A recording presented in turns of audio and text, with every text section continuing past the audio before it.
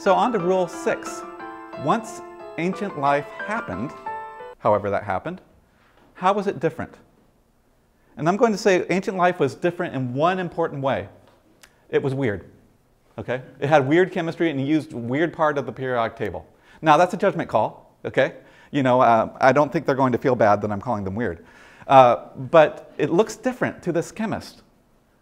But the thing about life is it was still life. And the cool thing about it is even though it was weird and simple in some ways, it would self-organize into complex arrangements that even have a sort of beauty to them.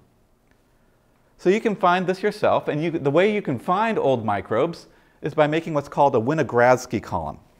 Okay? So I want to show you what Winogradsky columns look like. They're sealed up containers of mud. But actually, over time, the mud develops, depending on what you started with, it develops into different layers. And you can see that you can get some really cool colors out of it. This is a little bit like, have you ever, you know about the Italian dressing and you have oil and water and you have to shake it up to get the oil and water together before you put it on your salad. Because the oil and water separate. Some things just naturally self-organize. And for instance, while the Italian dressing has 2 layers that self-organize, if you can look carefully at this right here, you see there's 3 layers right here, the red, clear, and blue. And I'm going to mix those up. See, they're all mixed. And if we had another 5 minutes, I could wait here and you could see it self-organize. I'll come back to this at the end and you can see it will separate back out like oil and water into 3 layers. So this is what happens with chemical liquids. This is what happens with microbes. They separate out and they make different layers.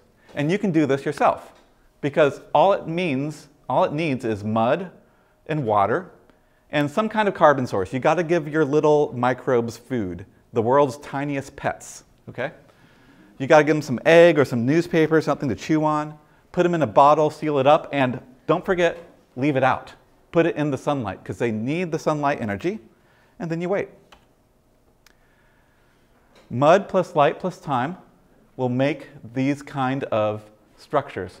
And so we know that these different colors go with different kinds of bacteria that do different kinds of metabolism. And so each one's slightly different, but they all follow a certain rule. On the top, you have organisms that use oxygen. In the middle, you have this organism that uses iron. And on the bottom, you have organisms that use sulfur. No oxygen down here, no O2. So as they're organizing, what's making them organize is these guys are getting away from oxygen. They're hiding out from this dangerous chemical that they don't like. And they're getting their energy without benefiting from the oxygen. The ones at the top are kind of like, you know, what's your guys' problem? Oxygen is great, but they're like, they won't try it. They're picky eaters, okay? But they like to eat the stinky stuff. They like to eat sulfur and other things. So the real driving force in a Winogradsky column is oxygen metabolism versus sulfur metabolism. And you see the same thing at the bottom of the ocean where you see the sulfur metabolism at the bottom, the oxygen metabolism at the top. Now, if you look closer at the lower layers, you see a lot of weirdnesses to them.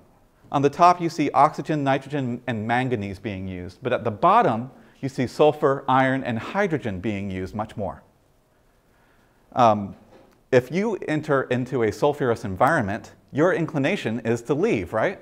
Because sulfur doesn't smell good. You don't belong in that world anymore.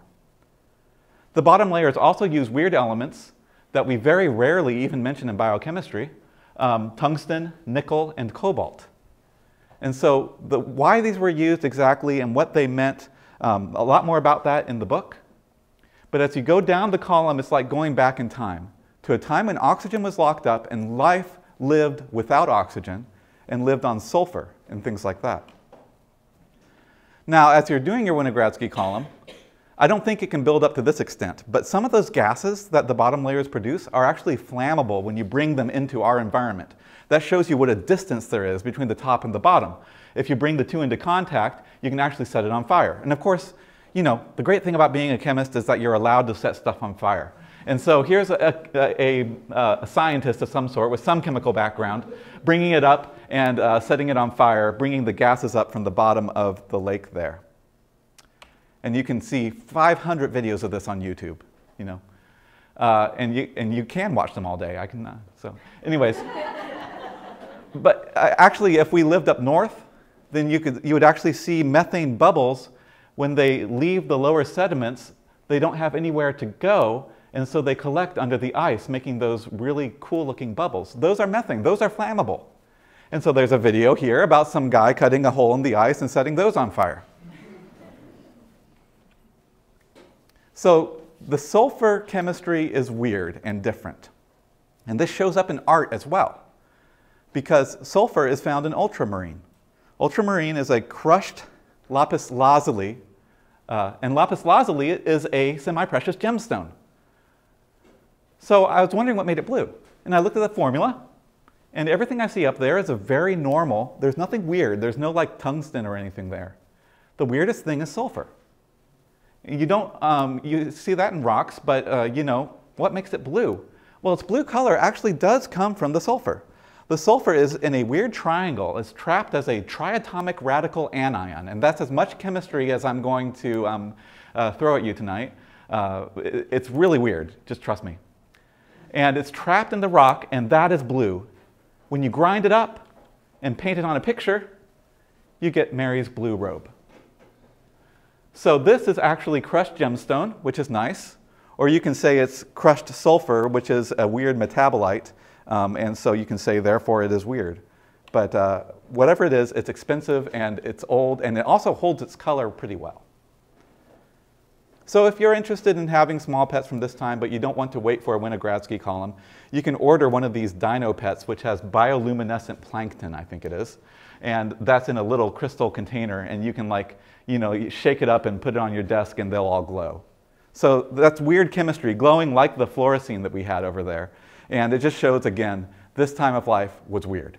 Okay. So even though it was weird, it still had these amazing self-organized arrangements.